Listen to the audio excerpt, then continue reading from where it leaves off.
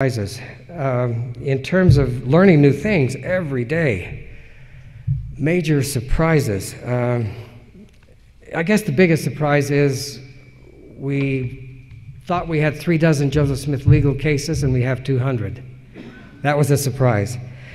These are judicial proceedings. They're not all full-blown court proceedings, but nonetheless 200 in the short life he lived is pretty amazing, and you have to just wonder how he got anything else done.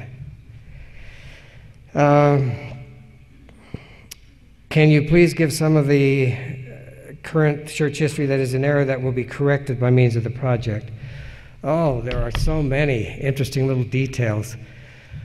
Let me just give one that we're dealing with right now, and we haven't even sorted it out, so I can't tell you where we'll land. But we all know Doctrine and Covenants, section 107.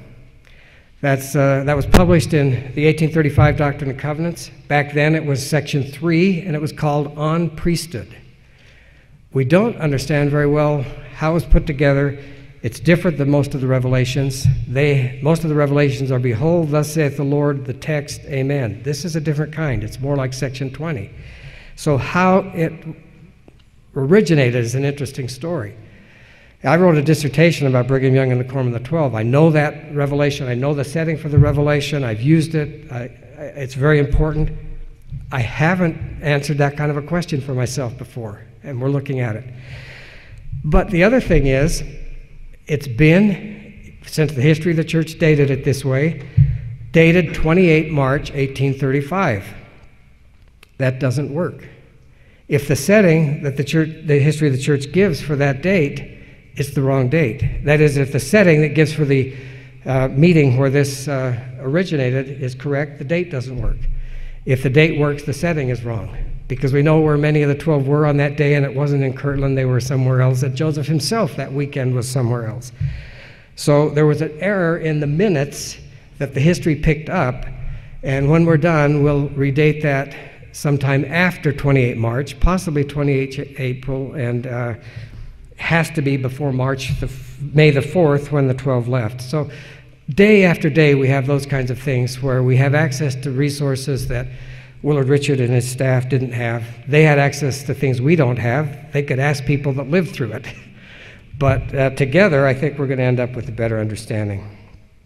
Will the work be indexed, cross-referenced, database searchable? Yes, yes, yes. Another question is, will it be on the web? We will have all the content on the web one day. The one day is being sorted out, what that means. But clearly the church has an interest that this be accessible to Latter-day Saints and to others freely and openly. Some of the other projects do too, but not all. That is, the University of Virginia has an electronic edition called the Rotunda, which is subscription only to get access to all these materials. We will not have subscriptions, and they will be all there. The indexing is crucial. A lot of our people have been to what's called informally Camp Edit. It's funded by the NHPRC. It's held every June in Madison, Wisconsin. John Kaminsky of Madison is one of the major figures that helps train documentary editors. And his mantra is, a documentary editing book is only as good as its index. It's a reference material. If you don't have ways to get into what you've done, how can anybody use it? So we have right now 3 full-time people working on indexing Volume 1. And that will be in draft form by the end of this month. It will be reviewed and upgraded if necessary, and it will be, we hope, a model of indexing for this kind of work. And every volume will have an index, and they will all be searchable in other ways on the web.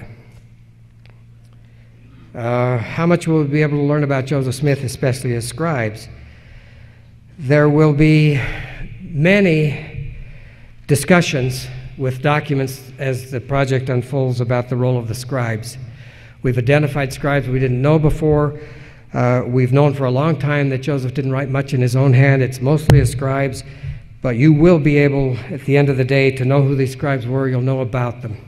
Let me just give you one example. Revelations 1, that will be published in the first quarter of 2009, doesn't have what our standard biographical index. What it has is a scribal directory. And each of the major scribes that are in these Revelations manuscripts has an entry saying, here's who he was, here's the characteristics of his handwriting, here's how we've transcribed it. So you will know a lot about the scribes, and they were very important. And one of the reasons Joseph Smith had great records is because of his scribes. One of the reasons we have less than we wish we had is because of his scribes. Warren Parrish apostatized. James Mulholland and Robert, not Campbell, Thompson died young. Very difficult time keeping good scribes at work. When Willard Richards, in spite of being a doctor, arrived in Nauvoo, in early Nauvoo, and began in December of 1841 working for Joseph Smith, we got a continuous record, the best we'd ever had, that carried through the rest of his life. Willard Richards gave a great, dedicated service to that. Our papers being made available for this project that were previously unknown to the church. We are finding things we didn't know before, private collectors that have them and have been willing to share, materials that were in our own holdings that we didn't have good control of, that we've been able to sort. Most of the documents are generally familiar outside the legal, but they're scattered about.